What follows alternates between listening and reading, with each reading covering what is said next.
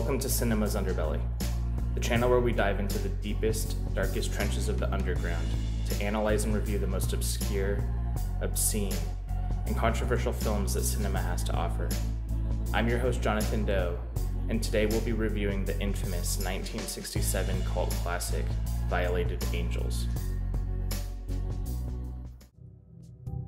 On Wednesday, July 13th, 1966, in Chicago, Illinois, 23-year-old Richard Speck decided to go enact a series of violent attacks on women, beginning with the brutal rape and robbery of 53-year-old Ella Mae Hooper, stealing her handgun. Then, at 10:20 p.m., dressed all in black and armed with Hooper's gun and a switchblade, he walked into the townhouse located on 2319 East 100th Street, a residence functioning as a dormitory for student nurses, where over the course of the night, Speck systematically tormented and murdered 8 of these students. A 9th nurse, named Corazon Amareu, who Speck was unaware of, escaped death because she crawled and hid underneath a bed during the attack. Speck would later attempt suicide after committing his crimes, but would fail this effort and be taken to the Cook County Hospital for treatment, where he would later be identified by a surgeon who then contacted the police, and Speck was then arrested. Less than a year later, in 1967, Koji Wakamatsu's Violated Angels would be released, a primarily black and white Pinkyu experimental film based on Speck's killing spree. Though only 56 minutes in duration, the film would become one of Wakamatsu's most infamous titles of his career, and would go on to be screened at the Cannes Film Festival in 1971. Though directly inspired by the Speck murders, the film's narrative does not follow the case with complete historical fidelity. The film instead has a relatively abstract and metaphorical structure and takes several artistic liberties in regards to its retelling of the real-life case. The film opens up to a man standing on the shore of an isolated beach as he uses a handgun to fire shots at an unknown target somewhere off-screen. The film then transitions to a student nurse's dormitory, where we find its occupants sleeping. The students appear to be roomed in groups of 2. We then discover that in one of the rooms, a pair of roommates are having sex. This wakes up the rest of the dormitory, as the students all gather around a peephole in the door, where they can take turns gawking at their peers' fornication. Outside, one of the nurses notices that a man has stumbled out of the bushes, the same man we saw earlier in the film on the beach. She alerts some of the other students, and they invite the man into the dorm to join them in the spectacle. Except, when the man realizes what he's looking at, instead of enjoying the entertainment, he becomes enraged and decides to attack the 2 lovers, shooting one of them and killing her. This rightfully puts the entire dormitory into terror and panic.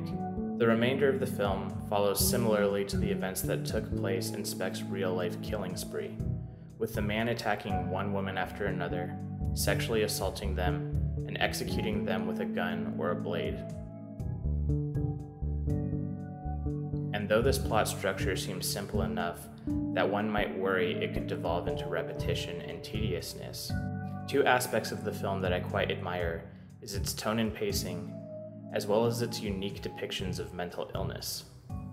The majority of the film is presented in black and white, with little to no music being displayed throughout the picture.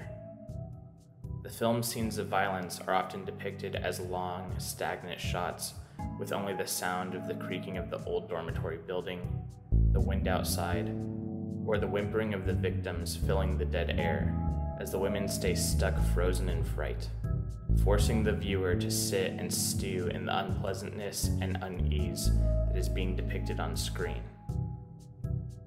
Juxtaposed to the film's depictions of dread being presented within the external environment, the film also features scenes that give us a glimpse into the antagonist's psychosis, with scenes where we see the women nightmarishly laughing and mocking right into the camera, as if we are seeing it through the point of view of the killer.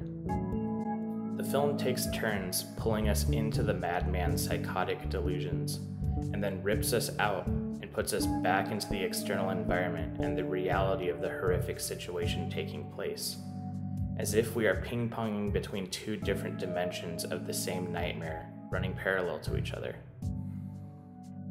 There is one scene in particular that really stood out to me. One of the students pleads with the killer to stop spilling blood and spare the lives of the remaining nurses, referring to herself and her dorm mates as white angels. The killer seems perplexed by this language and questions if a woman is capable of being an angel. The student combats this by saying all nurses are angels. As a rebuttal to her claim, the antagonist ties her to a chair, takes one of her dorm mates to the other room, and begins carving her up with his blade, almost as though he's using her as a piece of art he is molding and crafting to form his vision. When he is finished, he returns to the nurse in the chair and takes her to the other room to see his work. When we're finally shown this victim, the shot is first shown in vibrant color, but in the next shot, the film returns to black and white, as if we are seeing the same thing, but from both characters' perspectives. A clever way to give us the juxtaposition between psychosis and reality. After the killer's reign of terror has finally ended, he digresses into an almost infantile state, being held and cradled by the last surviving student nurse. The film then returns to the beach, where we see these two characters frolicking and playing along the shore, before bringing us back to the dormitory, where we see that the surviving nurse is now gone, leaving us to wonder if this remaining nurse was even real, or simply a fragment of the killer's imagination, possibly symbolizing an angel. In the end, Violated Angels is a unique entry within the Pinku Cinema catalog. The film is experimental, raw, visceral, and abstract. I think it was bold of Wakamatsu to release a film only a year after such a horrific tragedy had taken place. Matching the film's release date to the date of the real-life crime, Wakamatsu must have begun production only months after the murders had actually occurred. If you're interested in learning more about the Speck case, over on my other channel, Felicia Fisher and I recently visited the real-life dormitories where the incident took place. A link to that video will be shown in the description. I hope that you found this video interesting, and I hope to see you again. Until next time, this is Cinema's Underbelly. Have you subscribed to Jonathan Doe's new channel Murderabilia Show and Tell yet? See authentic true crime relics and the infamous stories behind them. Go on field trip episodes with Doe and friends as they visit real historic crime scene locations. Listen to interviews with real convicted murderers as they explain their crimes in their own words. Meet special guests from the Murderabilia community as they offer exclusive access into their personal collections. So what are you waiting for? Support the underground and subscribe today.